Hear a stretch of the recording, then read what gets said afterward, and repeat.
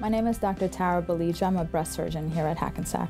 So the breast care program, it stands for Breast Cancer Assessment and Risk Evaluation. So basically it's a high-risk program. We enroll women who do not have cancer but who are at risk for developing cancer over their lifetime.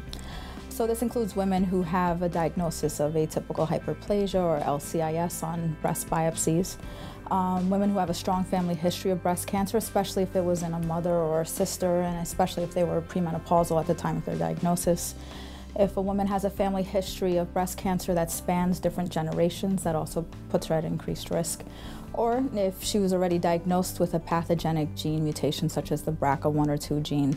And also if the patient had a history of Hodgkin's lymphoma and had chest radiation before the age of 30, that actually also increases the risk of breast cancer.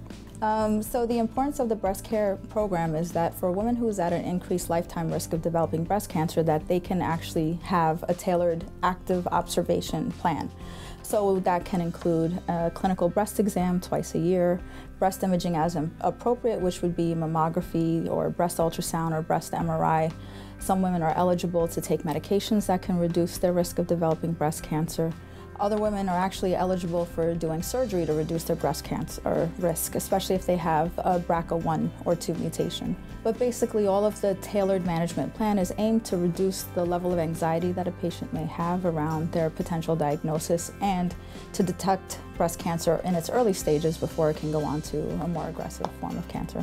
If a patient is interested in enrolling in the C.A.R.E program, they can call 551-996-8778 to speak to our staff.